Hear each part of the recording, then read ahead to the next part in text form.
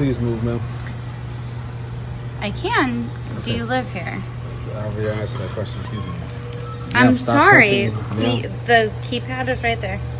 I understand that, ma'am. But You can film me. That's okay, fine. I understand, ma'am, but you're blocking me. And I live Into here. my building. Okay, and Okay. it's my building as well, so I need you to get out my way. Okay, what unit? I don't need to say that information. So excuse me, ma'am. I'm uncomfortable. Excuse me. Okay, you can be uncomfortable. That's your discretion. You're uncomfortable because you're you.